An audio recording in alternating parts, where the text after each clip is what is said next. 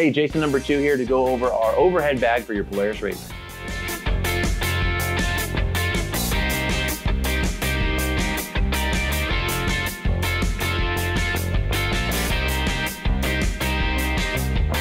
Now this overhead bag fits over in the stock cage on the Polaris RZR 1000, the RZR Turbo, or the RZR 900S.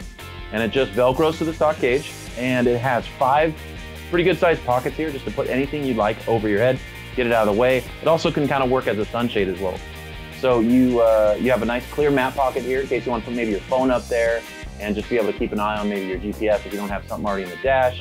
It's got, again, just nice large pockets here, dual zippers on the front and back, as well as the rubberized zippers so you don't get that jingling over your head as you're riding. These 2 front tabs bolt into where your visor bolts on in the front of the cage, and it still works with the stock visor, so that's nice. You can just bolt everything right back in. And then on the underside, if you should happen to have a aluminum roof or something like that, you can pull off this as a double-sided Velcro. This will stick to the top of the cage and just kind of give you a little extra support. But even without that, it's really nice and tight. It doesn't sag. You're not going to get the bag bouncing up and down on top of your head.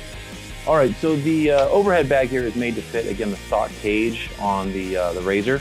So it's really pretty much set just for that. But in case you want to know the measurements, we have about 28 inches across the wider point in the back, about 23 inches where it narrows,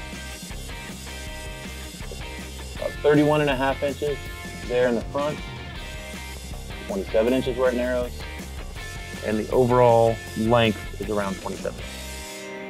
So one more time, this is the overhead bag for the Polaris RZR. Go ahead and check it out on prpseats.com.